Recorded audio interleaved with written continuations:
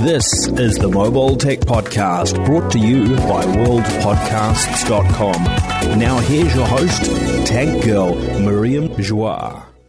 Hi, and welcome to the Mobile Tech Podcast. I'm your host, Miriam Joire, and today is Tuesday, March 26, 2019. I'm here in Paris with Peter Gauden of Huawei and with Daniel Sin of... Booredatwork. Yeah, Booredatwork. Peter, hi, good to see you again. Hi, Miriam. How are you doing? Fantastic. Good. Glad you can join us in Paris. Yeah, me too. So, this is very exciting. We finally got to see the product, P30 Pro, P30 Non-Pro, and we've got a bunch of questions for you. And we also want you to run us through some of the decisions and the features as usual. Of course, as always. Fantastic. So let's get started. The big takeaway for me is you're once again cranking imaging to 11, especially on the still side. And, we've seen a very clear evolution, even across two product lines now, of the P20 Pro last year, really kind of redefining what a camera phone could do, to the Mate 20 Pro that took a lot of that and I think it made it less focused on imaging in a way, because it's really a more holistic device. But still includes all of these things, right? I've been personally using it as my main camera to actually shoot photos of devices for my publication for the last, since October, since I saw you in London. Well, this is the thing. So we're all about just producing the best products possible. With the Mate family, it's very much with squeezing in as much cutting edge technology, which does include, of course, advancements in camera technology. But with the P series, it's very much focused on creating a tool that allows people the creativity that they want from a photographic point of view. So with the P30 series, we've again gone to a next level entirely. And it feels like that to me. It's interesting because when you say that, Daniel, I want your thoughts on this. Yeah. The Mate 20, in my opinion, is a more versatile camera system, but I still feel the P20 is a slightly better in terms of imaging quality. I don't know what it is. I mean, they're very, very close, but if I had to nitpick, I would pick the P20 Pro probably. Even if we look at a scientific point of view when it comes to photography, and of course DxO, they scientifically test camera systems to the nth degree. Even the Mate 20 Pro didn't outscore the P20 Pro. It matched it, but it didn't outscore. So we still had, all the way from last year, the best camera system on the market with the P20 Pro. And I think was that this by is also design, you think, or that was just, because you introduced the new wide angle and removed the monochrome, it was a new set of challenges? Yeah, I think it was more a case of we're looking at photography from a holistic point of view, as you say, with the Mate. But with P, we're really looking to stretch photography on an aesthetic level. Yeah. And therefore the camera setups were really fine-tuned for that. And we've done the same thing again with the P30 series this time. Although what we've done in some ways is actually go back through the fundamentals of photography, of digital photography, and question, well, why are we doing these things? Is this still the best way of doing things? And what can we do? What can we change actually that may give us a greater advantage for the consumer in versatility, not only of kind of shot that people can take, but the environments in which they can photograph as well. Which is why, of course, this changed now with our super spectrum sensor. Yeah, so let's talk about that. I want to maybe go a little higher level, quickly run through what's on the device. Let's start with the Pro. We've got 4 cameras in the back. Correct. Now, right? Like a quad camera system. Right. So you have the new, what is it called? Super Spectrum? Super Spectrum. Super Spectrum sensor. So 40 megapixel Super Spectrum sensor is the main camera system. f1.6. f1.6. And there's some really interesting stuff going on. We'll dig into that. Yeah. Then you've got a new zoom lens. We have. It's still 8 megapixels, which was the quality we had previously. But we've re-engineered the way that we're achieving the zoom. So we've integrated a periscope zoom lens design, which allows us that extra magnification. Right. So in the P30 Pro, for example, we can achieve 5 times optical zoom. But we know we've got information in the camera sensor of the 40 megapixel, which can augment that image. Right. So we can then achieve a 10 times lossless or hybrid zoom. Right. Another thing that we didn't touch on, and I want to go dig into that a little more when we talk about the super spectrum, is that you added OIS to the main lens. Correct. Only on the P30 Pro. Only on the P30 Pro. And I have some questions around that. And then the third lens that's significant well, they're all significant, but to me, very significant, is you have removed the monochrome from the P20 Pro and added a wide angle, just like you did on the Mate 20 Pro. Yeah. But this wide angle is an even better. It's a bigger pixel count now, but it's also a completely new sensor, right? Correct. So 20 megapixel, ultra wide angle. So the angles are slightly wider. We've got a better aperture size as well in comparison. So you've got a much, although we've kind of introduced that versatility of camera systems. So with the Mate 20, what we're looking at is, if you're equating it to a DSLR, you have the opportunity of snapping on and off different lenses for your different focal lengths. Here, we built a camera system where actually your versatility of focal length was built into the camera system in itself. We didn't need to carry any other lenses. It's all sitting within that one device. So here we've just improved that a little bit more. So you still got that ultra wide angle lens that shoots really epic images. Yep. And then all the way through to that telephoto lens, which makes things that are very far away now, very far away, feel and look much, much closer. Did you know Ben Sin? I mean, unrelated, I know, but he lives in Hong Kong. He's a tech journalist. And he tweeted recently, we had a whole, maybe it was Twitter, Facebook, I think it was Facebook. We had a whole discussion about how the wide angle lens is really the one to have if you have a second lens or a third lens. Definitely. And that I think a lot of us journalists, I can't speak for everyone, but you probably agree with me that if you're given two lenses, one is a regular, it's optimized for like low light, best case scenario of everything. Yep. The second lens you want after that is not a tele, it's a wide angle, ultra wide angle. I agree. Yeah. I would be on the same boat on that. Okay. So because of that, it's been really magical to see this on the Mate 20 Pro and now carry on the P30 Pro, in my opinion. There's a fourth camera on the P30 Pro, and that's a time of flight, which is going to be used for depth sensing, which is really critical. Quickly going over the differences between the P30 series, the P30 drops the time of flight, has a 16 megapixel wide angle sensor instead of the 20, and then loses OIS on the main sensor, and the optical zoom is very similar to last year's P20 Pro. It's 3 times optical Z-stack. Mate 20 Pro. Mate 20 Pro. Mate 20 Pro, 3 times optical zoom. Correct. So that's kind of the lay of the land. So tell us about that super spectrum, because this blows my mind. Like, how does it work? Like, I was wondering how you do blues now, because do you add the yellows? Sorry, how you do greens? Do you add the yellows and the blues to get green? So this is the thing. The fundamental change that we're making with this sensor is huge.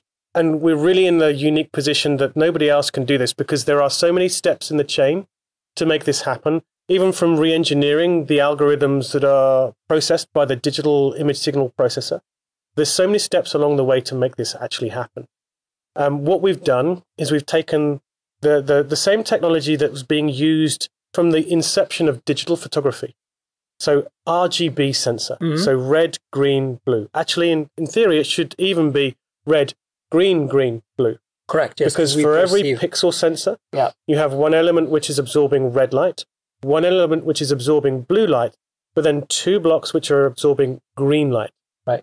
Is it because eyes are more sensitive to green light? Is that what it is? I can't remember. There's a reason there. I can't remember. It's something like that. We'll come back to that. Okay. Leica would know. Leica is your partner in this. Correct. Exactly. Anybody These who guys are the experts. Anybody who listens to this show should know that by now. But obviously, so before we get into the details on this yellow versus green pixel thing, that's where we're going. Is this was it purely a collaboration? Was it something that came from Leica? Suggested, or was it something that came from Huawei's suggestion? As you well know, it's hard to tell the difference between the two. The teams work so closely together. The collaboration is so tight-knit that the reason we call it a Leica quad camera system is because it is co-engineered between us and Leica. There's expertise in both elements on both sides of that business that really come together and create some amazing things. So it's difficult to say exactly who came up with this idea, whether it was Leica, whether it was us. But if you look at it, digital photography has been done the same way since it began. Even Leica have continued to do it the same way. what we've changed is actually the color of those green light absorbing elements into yellow. So instead of taking green light from the light spectrum that is around us, the sensor is designed to take yellow light. Mm-hmm. What this does for us is it then not only takes green light, but also red light as well. So part of that light spectrum that you see within yellow, so it means that we get the green light still absorbed in, but we get additional red light information as well. So what we're doing is we're taking that extra light, and it's over 40% more light that we can absorb. Yeah, and that's the idea, right? I mean, I think Arne, your colleague, showed us in San Francisco when we got briefed last week, a yellow transparency paper versus a green transparency paper on a white background, the same amount of light, ambient light, and you could clearly see that more stuff was coming through the yellow than the green to our eyes. Because you have a greater width of light spectrum being absorbed by yellow light. So we still have to recompile all of that information. So that's the thing that I'm kind of blown away by. Into an RGB as an engineer, I'm thinking about the math that goes on back there, and I'm like, whoa, how did you do that? That's by reinventing, re-engineering all of those algorithms that are processed by the digital image signaling processor, which is why we're in such a unique position. Because any other company trying to do this would have to work with another third party to get them to do, because of course, we're lucky enough that our DSIPs are part of the Kirin 980 chipset, which is something which is produced by us. Well. So we control that already. And we can spend all of that time, all of that engineering investment to actually rethink the whole camera system in this way. What it does for us is that move in absorbing 40% more light, plus a dramatic increase with our light sensitivity. So now our ISO levels are at 409,600. Plus that wider f1.6 aperture means the amount of light that we're able to absorb into the light sensor, so the camera sensor. That's great. Practically turning this is what you used to have on the monochrome sensor before. You went to 1.8 for a while. Much wider dynamic range, being able to take a huge more Are you still using a quad barrier filter, but with yellow instead of green then? I believe so. Okay. So it's still that same format with the 4 pixel elements, but it's it's yellow rather than green. Right. So that's what I thought. So Daniel, you're director of photography extraordinaire for Booredatwork. You live your life by shooting video mostly, but I know you're a pretty big stills photographer. What's your thoughts and takeaway on this new super spectrum sensor? I mean, for the most part, I'm just excited to see a lot better low light photography in phones. I feel like that's where it struggles a lot in the mobile world. So that's where I'm just glad that I'm hearing all about this new yellow technology, where it's anybody can get a good low light photo. So and the important thing here is actually, because the sensor has that new technology built in, it's not only still photography that reaps the benefit of this low light capability, but also moving image as well. So recording video in low light environments will also benefit from this brand new technology. So you're kind of switching both sides. So still photography will be improved, because not only are we producing a versatile system that allows you different focal lengths, but now we're extending the environments in which you can photograph and still get really, really good photos. Not just, I can see what's happening there, it's a little bit dark, it's a little bit, exposure's not great, but actual photos that you can clearly see color, shape, form, as if it would be taken in natural daylight. Absolutely. I saw some samples. We're going to get devices pretty soon, I'm sure, so we'll let you know, of course, dear listeners, once we get our hands on. But what I've seen so far is really, really impressive. I think for low light, that main sensor is going to be really killer. What I'm curious about is there are some really great pluses and some potential small minuses to that new zoom sensor. I mean, the telescopic design, the periscopic whatever design is I think, been done on point shoot cameras for years, with a variable zoom, of course. I like that you guys went fixed, because it's like one solid manufacturable sealed design that is probably very shock proof because of it. So that removes the whole variable, It's still optically stabilized. And it's optically still has stabilized, OAS, of course. And you got a new, more sensitive 8 megapixel sensor. Correct. Do you know the pixel sizes on all 3 of these sensors, by the way? I'm not going to divulge that just yet. Just curious. But we will get that for you. So my biggest concern, I'm super excited about the 5x zoom because I used it all the time on the 3x on the Mate 20 Pro and the P20 Pro.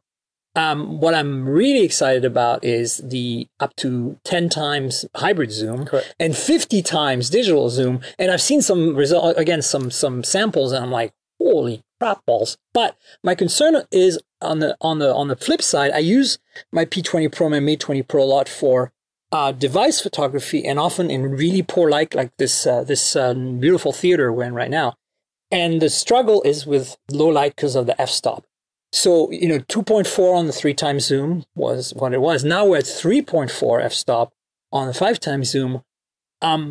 Is there any compensation in the quality of the sensor to kind of balance that out somehow? Well, this is the advantage of going hybrid, because not only are you using information then from the zoom camera, but it's being augmented by information from that 40 megapixel main camera sensor, for which you obviously have that amazing low light capability. So you can even when you're zooming, even if you go sort of like 6, 7, if you go past that 5x zoom, actually you're getting all of that information from the main sensor as well. So even in low light, you will start to see this amazing image still there. Adding to that the optical stabilization, of course, on both. Are you synchronizing it? Like how? That's magic. Nobody's done this before. It's a good idea. I don't know. This is honestly the first thing I thought about. Nobody has done shooting on multiple lenses simultaneously and synchronizing the OIS. But what we are doing is using AI stabilization as well. And so even though they're optically stabilized, we're also augmenting that again, adding the extra stability from the AI capabilities.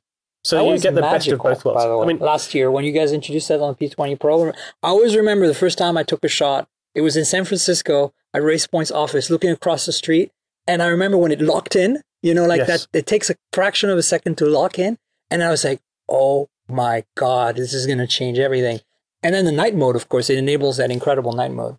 And do you remember also doing those zoom photos? And not only would it lock in, but if, for example, you were taking a picture of a poster from a long way away, the camera would recognize text. Because the AI would kick in and say, this is text. Yeah. So again, you get that extra sharpening, again, that optimization for what the camera sees and understands, even at things which are really, really far away.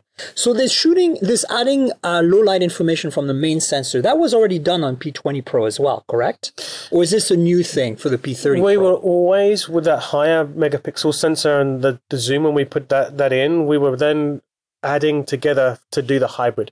This is, of course, because back then it was like 3x optical and 5x hybrid. Correct. Now we're going to the level of hybrid zoom, which nearly every other smartphone camera on the market has as digital zoom. Correct. So they're manipulating the pixels. You're losing quality of image to get to that zoom level. Here, we're already at that 10x hybrid zoom without any degradation in quality whatsoever, and can reach out as 5x past that, so 50x digital zoom, and still using AI to recognize things like text and sharpen those, so you get amazing photos even from very, very far away. Right.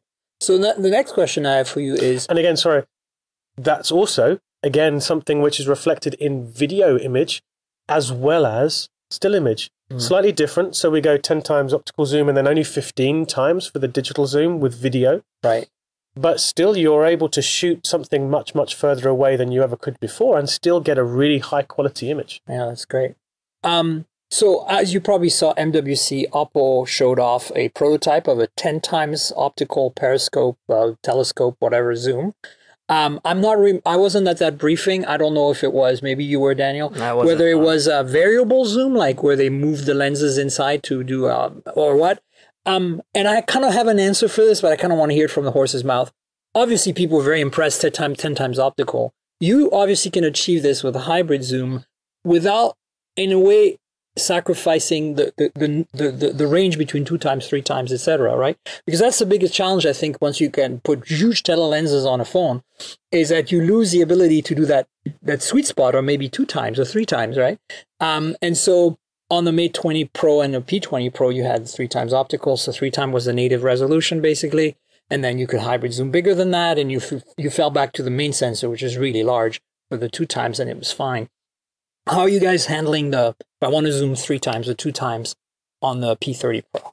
So, I mean, to be honest, I haven't heard much about the Oppo stuff. No, of course, too busy concentrating on what we're doing. But there are a couple of things that we obviously have that nobody else does, which is the AI system. Right. So that really helps us a lot with this. But for us, the UI is very, very simple.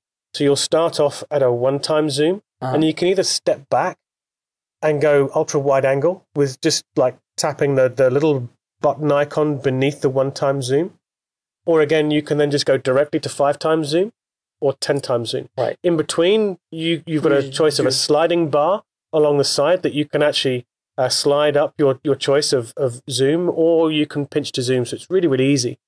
But we do give you those major steps really simply. So just at a touch of a button, you can go directly from 1 times to 5-time zoom, and then from 5 times to 10-time zoom. Great.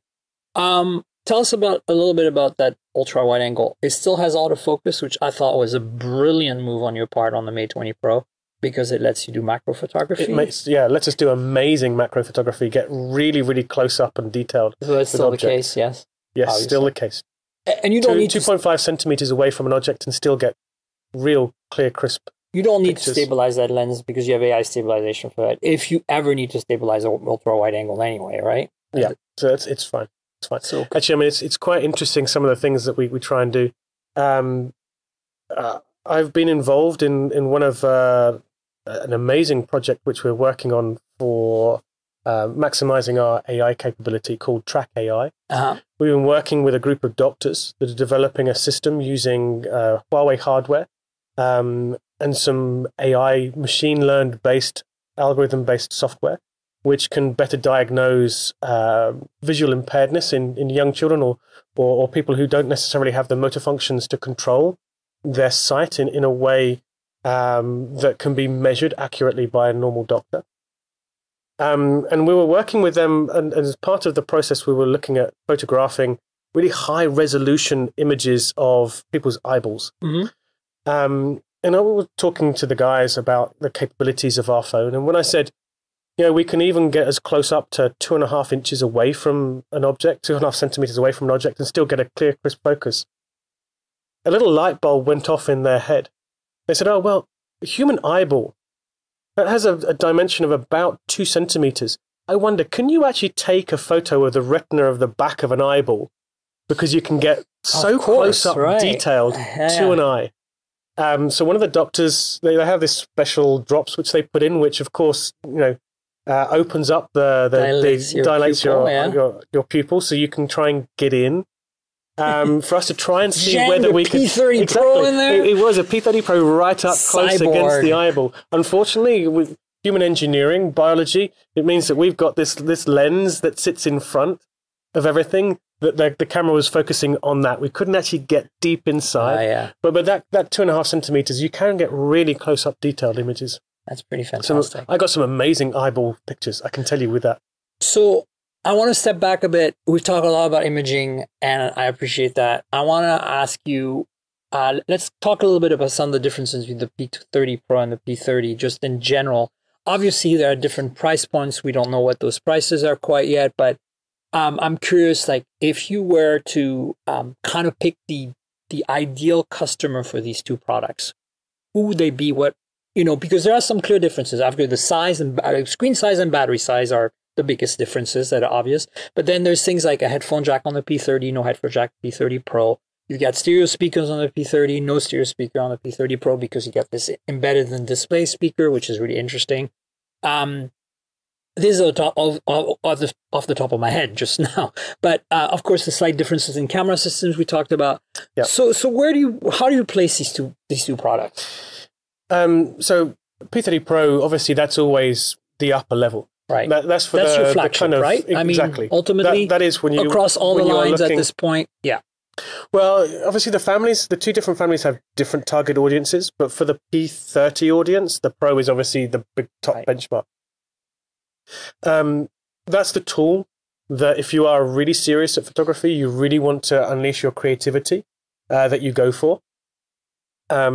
Of course, it's slightly more expensive than the P30 is, but there is also an audience that doesn't necessarily want all of the bells and whistles which goes with the Pro. So, for example, one of the things that you didn't mention around the P30 Pro, P30 variances is things like wireless charging. Wireless charging, yeah. So that comes with the P30 Pro, but it's not built into the P30. Correct. And it's reversible, right? Like you still have that reverse wireless. Again, it's reverse wireless charging, which we were the first to launch back last year with the Mate 20 look, Pro. Everybody's copying you now.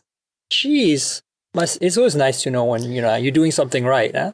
It is. It is. I mean, we spend a long time on and a lot of money on research and development and come up with some amazing ideas, but all of those are actually very consumer insight based. So you can understand why then people are starting to replicate it because they're actually seeing resonance with consumers with the things that we're doing. But then there is an audience, for example, the P30 audience who, don't want to necessarily have to pay for a feature that they won't potentially use, right? Wireless charging. I mean, honestly, and we can create a little bit of you'll notice, of course, this time around with a P30, we're still using a 40 megapixel main sensor. I mean, that's what I'm saying. So like, it's not that we're degrading the photographic capability significantly. If you look at the P30, but there are other elements that people were more happily sacrifice for a little bit more of a affordable price. If you look at the P30 on paper right now, in terms of camera system, it is improved in its entirety over the Mate 20 Pro. Think about this for a second. It's very similar camera system to the Mate 20 Pro. Correct. Which is obviously the preceding flagship that's, so as good a camera system as the P20 was. Exactly. And so it's pretty remarkable that this year's P30 is essentially an improvement over last year's Mate 20 Pro, mostly in the sensor quality and that super spectrum sensor, which I assume is on both phones. Yeah. It is. So that, I think, to me is kind of a big piece of news. Also, this year you have OLEDs on both. Last year you had LCD on the cheaper device. And I think it's interesting to me because I think a lot of people are going to pick the P30 simply because of budget or whatever. And they're certainly not going to feel, quite as, a loss. In fact, they're getting a gain over what you just sold as the highest end just 6 months ago. So they will never be disappointed with the photographic capability they get from the P30. You get advancements with the P30 Pro that outstrip the P30, but it's never going to be a disappointment because, as you say, it's one of the systems which is designed to as good as what was preceding the flagship. That's amazing. One last question on this before we move on to whatever else is going on in the news right now, is the question about the no OIS on the main sensor on the P30. Was that more of a cost thing or just you felt that, only the super picky imaging crazy people like me and Daniel would really want that and need that? I'm just kind of curious. Ultimately, because we have the AI image stabilization that runs on both the P30 and the P30 Pro, even if you're using the P30, you won't really see that difference unless you are guys like yourself, where you go into that minutiae detail that, really is where the advantage of having an optically stabilized main sensor will come from. The other element is in terms of that zoom functionality as well, because we're merging that together to get that hybrid zoom as a significant level at 10 times. The optical stabilization of that main sensor helps a little bit as well. No. So because we don't quite deliver the same level of zoom capability as with the P30 compared to the P30 Pro, it's not so much of a requirement. Daniel, have you noticed something interesting that's been happening with cameras in the last 3-4 years? Is that for a long time we had a lot of high-end phones had OIS. Right. And only OIS, no AI, and if they had digital, see, it was janky. Mm. And then we moved to a whole generation of phones that dropped the OIS in favor of some sort of AI stabilization or some sort of AI image stacking. The Pixel and Nexus phones were really, really doing that. They went from OIS to no OIS, and they took really great photos. And, you guys did that too. You went from dual OIS on, I think, the Mate 10 Pro and the P10 Pro before that. And then, P10 Plus back then. And then, you dropped it for the P20 Pro. And now it's coming back on the P30 Pro. And we've seen it come back on the Pixel 2, Pixel 2X, Pixel 3, and Pixel 3 XL. It's interesting to me that I think there was a computational challenge there.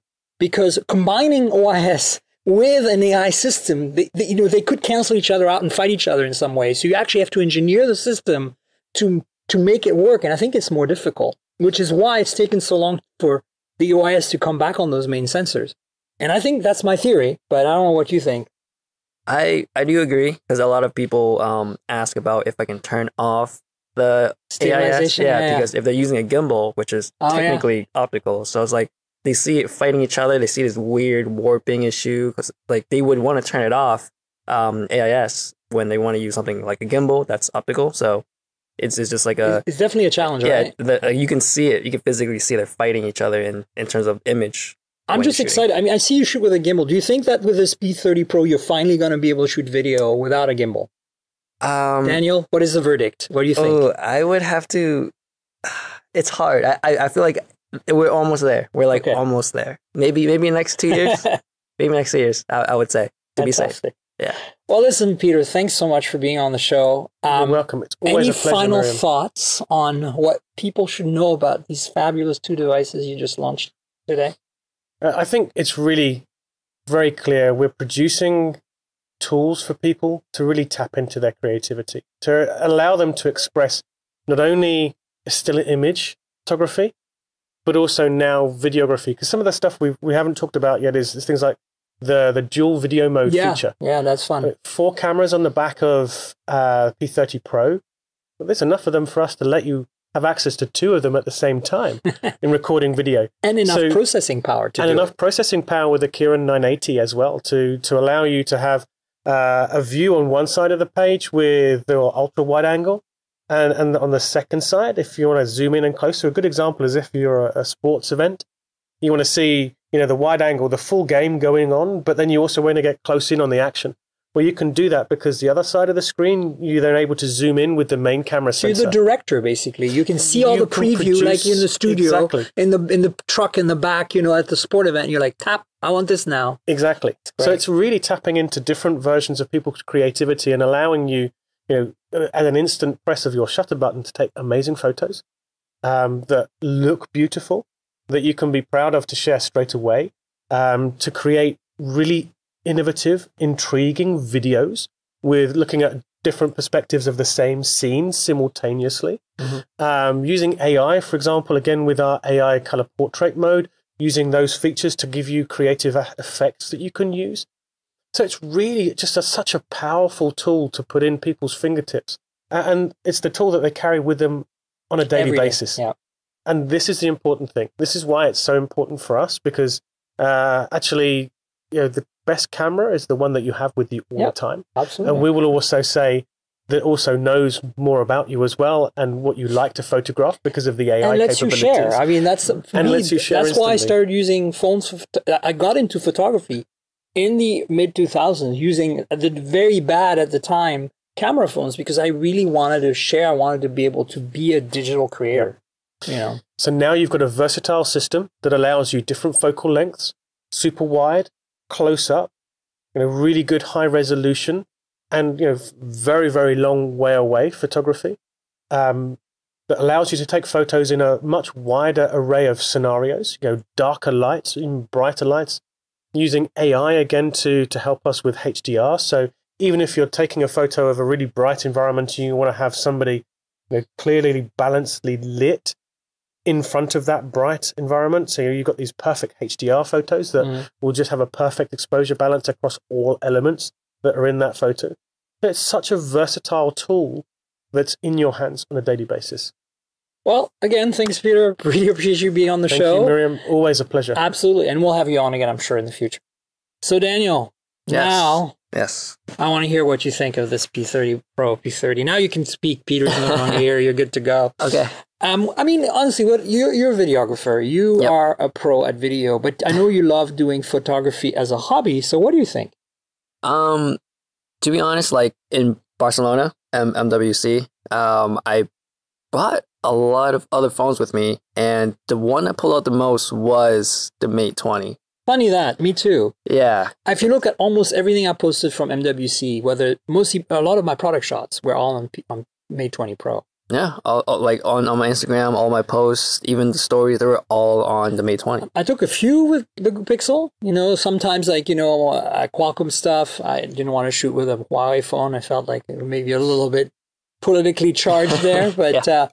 I think that, I mean, I love my Pixel 3 XL. It's my main phone still. It's still hard for me to put my main SIM in the Huawei phone simply because of the software. I mean, it's okay with a good launcher. I'm fine, but I just always have challenges around that. But I mean, okay, so I know you bought a Galaxy S10e recently. With your own money as your, I guess, your main phone? No, just to play with? To actually play with. Okay. It's, yeah. So I want to kind of, you know, we've heard the things on the P30. What is the thing that got you most excited about the P30 Pro?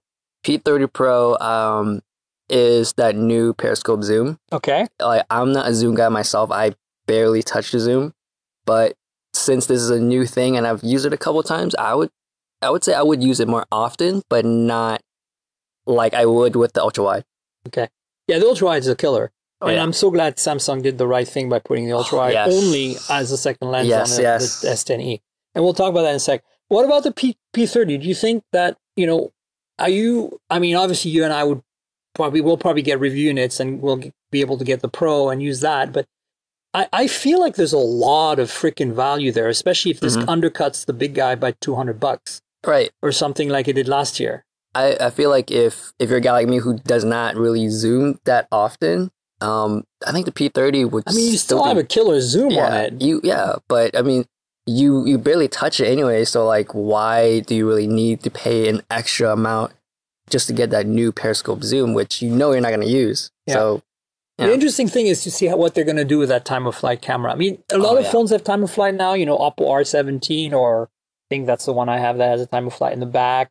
The Honor View 20 has a time of flight in the back, but they don't seem to be using it for much more than like AI games and stuff. And I'm kind of wanting to see it being used for refocusing type of stuff and like, you know, I don't know, other stuff. It'll be interesting to see how that develops, but I like that more and more devices are adding time of flight front and back or front or back, like the G8 from LG and et cetera, et cetera. So, that being said, I'm stoked about the P30 Pro simply because as a creative person who loves photography, particularly still photography, you know, video is always, I mean, I shoot videos, but I'm not nearly remotely as professional as you and, you know, and Edobong are for sure. So I feel like I don't care too much about that. I mean, if it's great, awesome, I'll use it from time to time. But the imaging stuff has really got me. I mean, this is insane. That they went to f/1.6 on that main sensor is a huge thing. That super spectrum sensor will be really interesting to see how much better that is. Oh, yeah. And then, of course, the periscope zoom. But that wide angle intrigues me. At 20 megapixel, I wonder if they kept the sensor, the pixel size, I think was 1 micron or 1.1 micron last time. If they kept that, or they just got a physically bigger sensor, because that means then, you know, more data to play with. It'd be really interesting to find out. Obviously, we don't know some of the details yet. We're here in Paris. We're here another couple of days. So those of you who are going to listen to next week's show, that is my way of plugging you in, so you stay tuned, listeners. I'm probably going to have somebody like, if I can, like somebody who's really into photography, like Steve Litchfield or somebody on, if I can. Because I think it's going to be really important to know what this camera can do, especially once we've played with it. Maybe I'll wait a few weeks until we all play with it a little bit. But go back to the Galaxy for a second. I finally got, this is actually news for the listeners. I've struggled with this. This is a long ongoing, and I cannot be nice about it because it's really annoying me. I did not go to the Samsung event in San Francisco, even though I live in San Francisco, because I was already in Barcelona. I couldn't change my flights. At least not without spending thousands of dollars on changes. So I decided to forego the event. And of course, because that did not get a review unit at the event. And Samsung still does not have review units. How that is possible, I do not understand. A company that size not able to give me a review unit. Well, it's 3 weeks in now, 4 weeks almost. Yeah, almost. So thankfully, and I want to thank them so hard right now, the folks at T-Mobile heard my plight and said, "Hey, Miriam, we can send you one." And so I said, please do. It's locked, unfortunately, but I'm a T-Mobile customer, so obviously this is nice. They also gave me a SIM card. which roams here in France for free, which is also nice. Thank you, T-Mobile. So I've got the blue, what is it called? It's a lighter blue. Oh yeah, I have the same one. Yeah, so I don't know what it's called. Pearlish blue or prism. Thank you, right? prism blue. Prism blue, pearlish blue, light blue, whatever you want to call it. And it's awesome. I am really impressed with this phone. I feel like, you know, I mean, I knew this, but it's hard to talk about it unless you actually use one for more than 5 minutes. And I've used a few of my media friends' Galaxy S10s that they got at the event, but I haven't really had a chance to like spend a few days with one. And now that I have, I can say that I'm really very impressed with the camera systems, actually. Yeah, I feel like they're really well-rounded for a phone. Yeah. For a phone in general and camera, all well-rounded, I would say. So we talked about how we love the ultra-wide. Yes. Is that why you went for the 10e then? Yes, because like I mentioned, I don't really use telephoto, so they included the zoom and the regular. Like that's all I need. For that price, you know. For that, yeah. I mean, I honestly think, look, the reality is you and I are tech journalists. We get access to these weird phones. You know, my audience, I have a lot of listeners in India. I have a lot of YouTube viewers in Asia. And so obviously I try to get phones from all over the world, right? Even though I'm based in the US, I kind of think of myself as a very global publication. But the reality is the average person in the US is going to walk into a store and probably buy an iPhone if they've been an iPhone user. And good chance they're going to buy a Galaxy of some kind if they're an Android user, right? So to me, it becomes you have to look at them side by side. And we all know that a lot of Americans walk into a store and buy a flagship because they can get it on installment payments, right? And I consider the 10e still a flagship because it still falls, it's a Galaxy S, right? So I want to, what are your thoughts on this? You're a video guy, so iPhone makes the best video, has the best video quality, right? So put that on one hand and balance it out with, I think for the same price as an iPhone XR, which is my favorite iPhone. Which is the one I used to, the XR. The Galaxy S10e, right? Like, to me, it's a no-brainer you pick the Galaxy S10e, right? You get the wide-angle lens. I agree. So much more tech. You get a headphone jack. The value you pay for the Samsung. And I get that people have invested in the iMessage and all that, whatever. But we're talking about photography on this show and about video. You're a videographer. You're a pro videographer.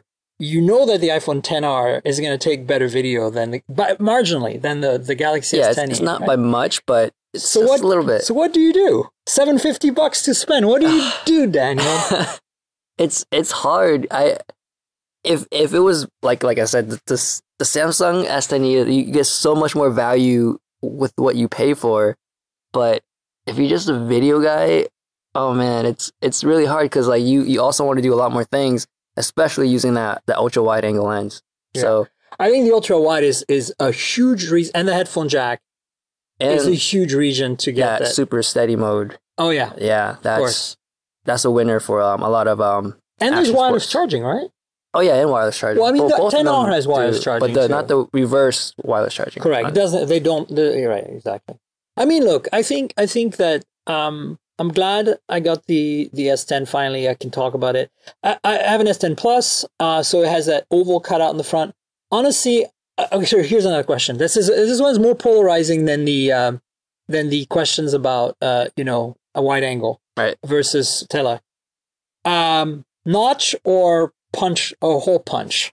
Hole punch, definitely. Yeah, me too. Hole punch, High five. Hole punch. Look, I feel like that video that Marquez did where he had the little hole cut out, like he put a fake hole in a concrete pillar behind him. Yeah. And he started talking about how you get used to the cutout. And then he pointed out, he's like, over there, did you see that? you filled that concrete in with your brain. And I'm like, oh my God, I totally did. And I think that's the thing. It's like just having that tiny little rim of screen around that even oval, which is much bigger than on my Honor View 20, I have just a hole, or like on a Galaxy S10e, like yours. Yeah. It's like, it disappears. I don't even notice. I think of it as a couple of more icons in my notification tray, honestly. Is kind of how I think about it. But I don't understand people who feel that the notch is a better solution. It takes so much more real estate away. I mean, even a teardrop notch to me is almost as big as the oval for the Galaxy S10. Right. But I feel like the notch is just there, whereas it's just like when you're watching content, you know, it's the hole punch is in the corner, so like It's you don't better, really yeah. look. You look in the middle of the screen. You don't look in the And corners. you fill in anyway. You fill in. Yeah. Whereas, you know, your line of sight, you can still see the notch, whether it's a teardrop or like a huge notch, like the iPhones. Like that thing is just massive. Another thing we didn't talk about when Peter was here about the P30 and P30 Pro is that they have third generation in-display optical fingerprint readers. Oh yeah. And the Galaxy, as we know, at least the 10 and 10 Plus have an in-display ultrasonic fingerprint scanner sensor. And so to me, I have to say, this is again my first time really being able to use it for multiple days.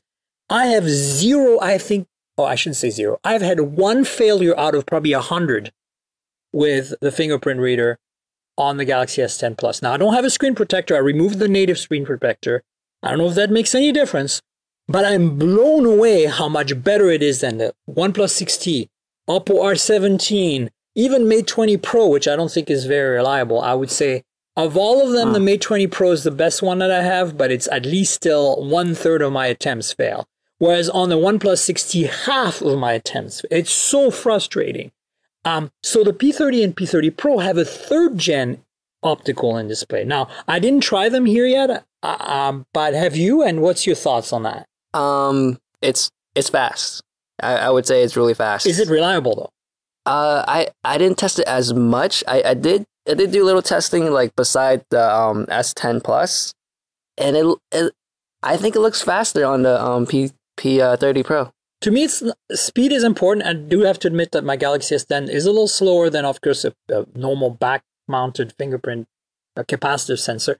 But I feel like speed is important. I would love the Galaxy to be faster. But my biggest gripe, honestly, on these so far has been, and of course, all the optical ones, has been the accuracy. Right. So I'm hoping that that's also fixed with the P30 and P30 Pro, because that would be awesome. yeah. Only time will tell with that. We'll figure it out. We'll have devices soon, and we'll let you know. I think that there's some Apple news I want to kind of touch on. What's your take in general on this whole? They kind of like trickled out their hardware last week and like totally like messed with our schedules. Yeah. And then this week this big event yesterday. What's your thoughts on that? I mean, it's nice that we finally get some updates, but I feel like it sucks for us, where it's like, you know, it would be nice to let us know, like heads up, or like it's just like it's probably more workload on us, because like, damn, we got to update this and that and this every single day. Whereas when it's a huge event like the 25th, and we would all be prepared for this. Whereas the other announcements earlier the week, like we didn't know much about it either. So totally. Yeah, I feel like what they announced yesterday is not super exciting to me, but I mean, it's important. Like I think it's clear that Apple needs to survive, and to survive. I mean, they're not, obviously, I shouldn't say this is ridiculous what I'm saying. Apple has so much money, they don't need to survive. They're fine. I'm just saying long term, their strategy should be focused more on services, because I love their hardware and I'm a big fan of Mac OS, and I think iOS is a great OS too. I just feel it's a little too restrictive for me. WatchOS is interesting too, but I feel like they know that they can rely on people. It's slowing down. People are going to spend, they don't want to spend $1,000 every year on a phone or more than that. They're going to wait 2 years, 3, 4 years. And iPhones last a really long time. You know, there's a lot of people that I know, like my spouse has an iPhone SE that's a few years old now, and it's still ticking strongly. So I feel like services are the big deal. So they launched a credit card. They did a game subscription service. Apple Pay is going to work on public transit. There is like Apple News adding some LA Time and Wall Street Journal subscriptions. I mean, it's interesting. There's a news subscription service. I mean, this is just some of the stuff they announced. And I'm just kind of like, I'm kind of waiting for the big news. I'm still like, okay, so this is it. It's done. It's fine. But like, where is the thing? Like, like Google Stadia last week. I was at GDC. Scott Stein was my guest from CNET. We talked about it because we were both in San Francisco. Do you have any thoughts on that? Are you a gamer? This year I really took a toll on gaming. Like I really said no more gaming. I do game from here and there when I have downtime, but not as much as last year. So I'm trying to push myself away from gaming. So Yeah. Do you think they can pull it off, this whole streaming thing, resume a game, right? Like wherever, like jumping into a game somebody else is playing, like maybe a YouTuber is playing that you're a fan. Like say Anobong was playing a game live on YouTube and somebody could jump and compete against him. That's kind of what they're promising. I mean, it's kind of exciting. Do you think as a creator, I mean, as a group of creators, that's something that you see, you see yourselves jumping into? Yeah, I mean, especially how they just stream it, right? They do stream it, right, on your screen and all that stuff. Like, it's pretty nice that you don't really need. Yeah, you can do it on any. Basically, hardware. It requires a smartphone, anything that runs Chrome or Chromecast, right? Yeah, so it's like no one really needs to pay so much money on a gaming rig where you can just get like this Mac, this basic MacBook here, and just like I can play like a hardcore game on this little machine here. So yeah, absolutely. No, I think it's interesting that obviously the big news was the video announcement from Apple. That's pretty critical. But I think to me it's just like they're just doing what was inevitable, right? Like it's like they needed to do something because if getting people to pay for subscriptions is really what you want in the long run. I mean, that's in a way, like you and I were laughing earlier because of how much more we like Google Photos and Apple Photos, right? Yeah. And I mean, to me, it's no contest. You want Google Photos because it's cheaper or free. It's depending on what quality you want to store. it's available on multiple platforms, which is a big deal. That's the best part for me. And more importantly, it's like it's got all this AI search, and of course I suppose you give up some of your privacy because they have access to your photos for their AI. But I don't have a problem with that. I feel like I want the AI to be better at doing photos so that I can classify my photos better. Right. So I'm willing to give them that data, but Apple charges for that. I think you get 5 gigs of storage in iCloud for free or something. And that fills up really quick. And you run out in 2 minutes. Yep. And it's nice, obviously their strategy is pretty smart because people have had to pay for extra storage. And, once they're locked in, and they run out, they're just going to spend the money. Oh, yeah. Right? Is it $1 a month or something for the first year? It's pretty cheap. So I get it, but I feel like, Google's model is more interesting to me. And maybe I'll change my mind. Maybe, Facebook has done some really stupid stuff and they're kind of on my shit list, as it were. But I think that Google's still not quite that bad to me, so I'm okay with it. Yeah, I think that's interesting. What other phones have you had a chance to play with recently that have really kind of tickled your fancy in terms of imaging? Obviously, you had an iPhone XR, so I want to ask you this. This is actually an interesting thing. To me, part of the reason I like the XR better than the XS and XS Max is not just because it's cheaper and I feel like it gives you much more value, right? But I feel that you can do better portraits because it doesn't have the tele. It uses the main sensor, so you have a better f-stop, and it does better portraits in the dark. You also don't have to pull back as much because it doesn't use the zoom. So have you experienced that? Is that one of the things you like better about it? No, it's more for me. Any phone that I pick, I love battery life. That's why the XR wins. Yeah, for me. That's definitely the best for sure. Yes, but in terms of like a portrait mode, I would prefer the S, the regular one, the XS. Oh, really? Yeah, but not in low light. Try it. You'll see it's much better in low light than 10R. Yeah. In that case, but it's more of I guess the way how you like the photography, because if you really take a portrait mode on a 10R, that person will look a little bit distorted and skinnier. Whereas if you take it with the XS, it's like a nice. Yeah, no, I see that. Yeah, for sure. But for me, it's the low light because you know how it is. You're going out with your friends. It's always like you're in a dark bar or something. True, yeah, it's just like you struggle. It just seems to struggle in the 10S and 10S Max.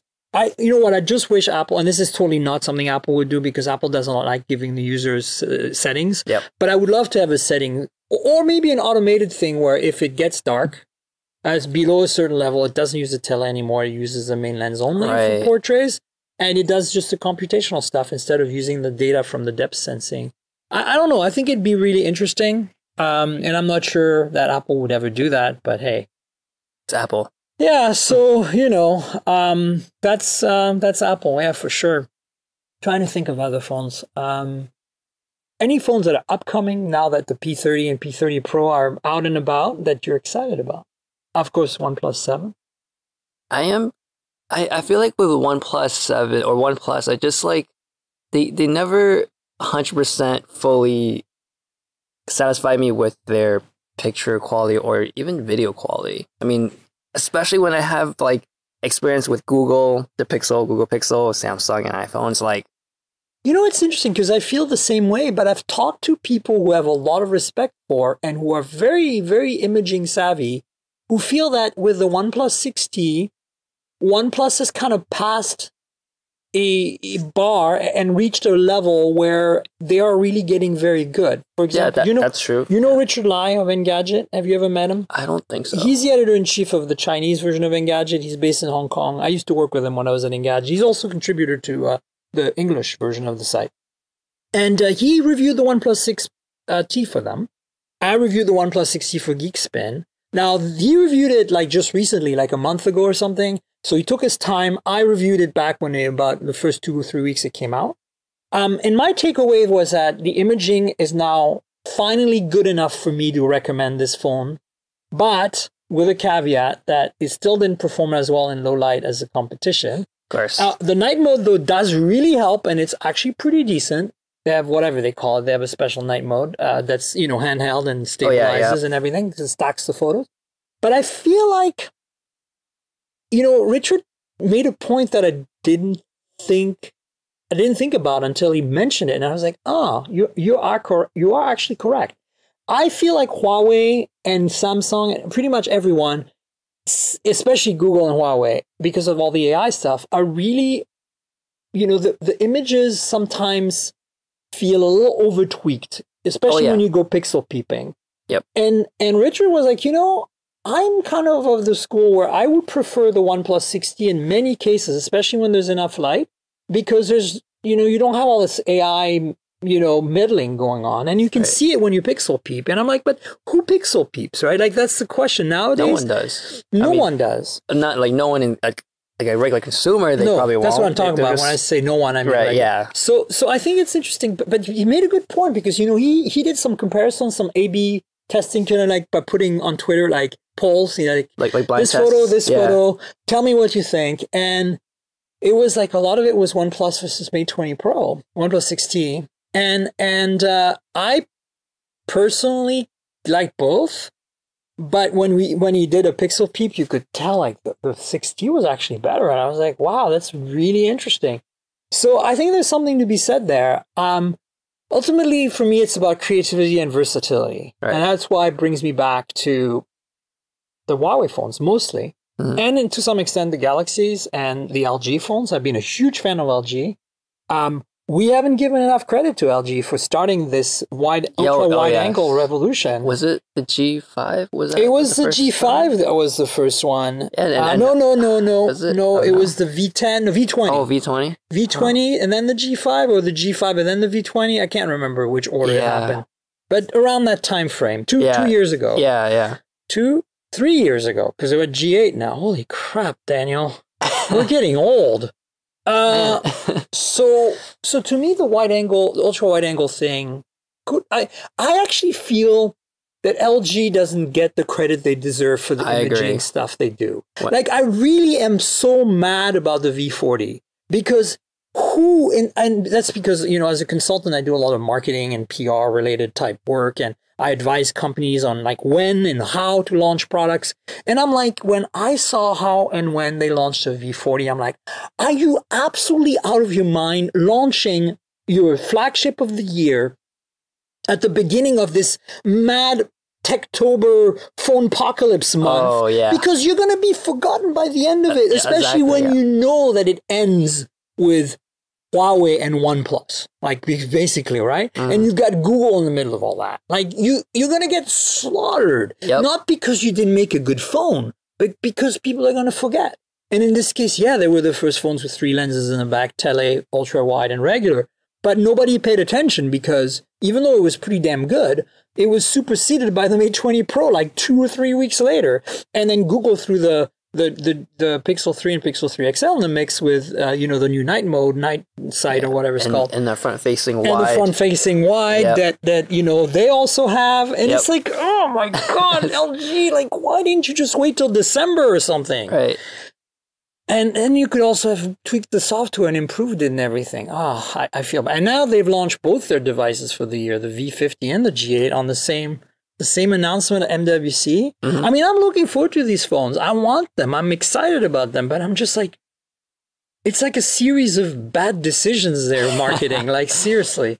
I mean, the G4, when it came out, just to me, you know, like how the P20 last year, P20 Pro particularly, like really like cranked things up to 11. Like, so it was like a huge leap forward. Just like the Pixel 2 was a leap forward. Oh, yes. Right? Yes. I felt that the G4, like 4 years ago, was a leap forward. It had the fastest f-stop at the time, 1.6, I believe. It had a really good sensor in low light. It was really spectacular. The G5 didn't really improve on that, but it had the ultra wide angle, and it was janky because it's modular, and it was like, really I remember that. Yeah. The G6 I thought was a great phone, especially the first to bring 18:9 display. Really great idea. And then we went to the G7, which I thought was pretty solid last year. The V30 and V35 were pretty great. V30 Plus or whatever it was called, and we got the V40, and I think the V40 really, to me, was my third pick for phones last year, number 3. And because I feel like it's one of those phones that just didn't get the credit, period. Like, it just mattered, but nobody noticed. Right, yeah. Oh, so sad. Anyway, we should probably wrap it up. I kind of want you to tell the world where they can find you on the internet. Your personal stuff and your work stuff. So yeah, just head on over to Booredatwork.com or even on YouTube. And for me, I'm just under my full name, so I'm not that hard to find. Danielson? Yes. As that's your Twitter, Instagram as well? Yeah, Twitter, Instagram, YouTube as well. So. Fantastic. Oh, you have your own YouTube channel too? Yeah, I mean, I do my little things. I did not know that. I'm going to go and subscribe to that little. That's great. More stuff to watch. Awesome. Well, you know where to find me, folks. At Tankgirl on Twitter and Instagram. That's like Tankgirl the comic book, but drop the vowels. TNKGRL. I need to post more on Instagram. I've taken a bit of a break. I don't know why, but I'm hoping that this week you'll see more P30 stuff and P30 Pro, so stay tuned. And then by the time you get this show, you'll definitely see it. And then Twitter is more kind of like, you know, if you want to keep up to date on what's going on in terms of podcasts or whatever. And then, of course, my YouTube channel, youtube.com/Miriam Joire, my full name spelled out. If you don't know how to spell it, go to my Twitter. It's right there. You can copy and paste it. You'll find some videos there that kind of add content, you know, some visuals to the podcast since it's an audio podcast. If you want to see like my unboxing of my Galaxy S10 Plus, that's where you're going to find it. If you see my hands-on with the P30 Pro, that's where it's going to be. So, you know, my videos are not nearly as polished as Daniel's. Like, I just want you to know, don't go in there expecting Booredatwork level quality, but I'm a soloist and I don't like to edit very much. So I spend very little time editing. And you see that, but it's fine. And then, of course, you know, like the videos on the channel, subscribe to the channel, but most importantly, subscribe to the podcast. MobileTechPodcast.com is where it lives. It's also on Google Podcasts, Apple Podcasts, Pocket Casts, Overcast, TuneIn Radio, everywhere. Good podcasts are found. Tell your friends. Let's make this grow together. Hopefully you enjoyed the show. I want to thank our sponsor, Audible.com. Audible is really the place to go for audiobooks. If you love books, but you can't read them on a Kindle or on paper, maybe you're driving all day or something, you know, get an Audible subscription because you're going to get tons of selection and a lot of books are read by the authors, which I really love. And so you get that nice voice to go with that book. And there is a special deal in the show notes below where you'll find the link to my YouTube videos as well. And it's to get a 30-day free trial that will support the podcast. So if you click through that link, not only are you getting a deal, but you're also supporting the podcast. audibletrial.com/mobiletech is the URL in case you're listening right now and you want to type it in.